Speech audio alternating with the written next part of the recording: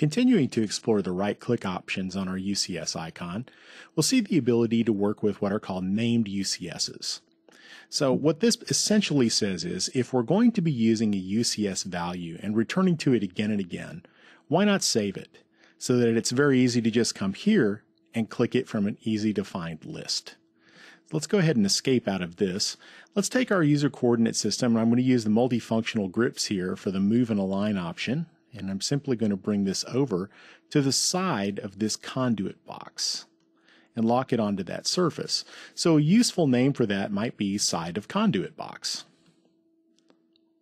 So we'll go ahead and right-click, use our named UCS, and save it. We'll be prompted at the command line. So we'll say side of conduit box.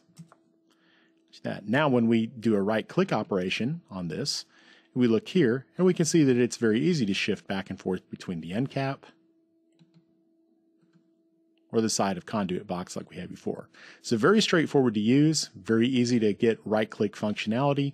All you have to do is just put your pointer anywhere over the UCS icon, right-click, and use the function. Real quick, hardly any keystrokes at all.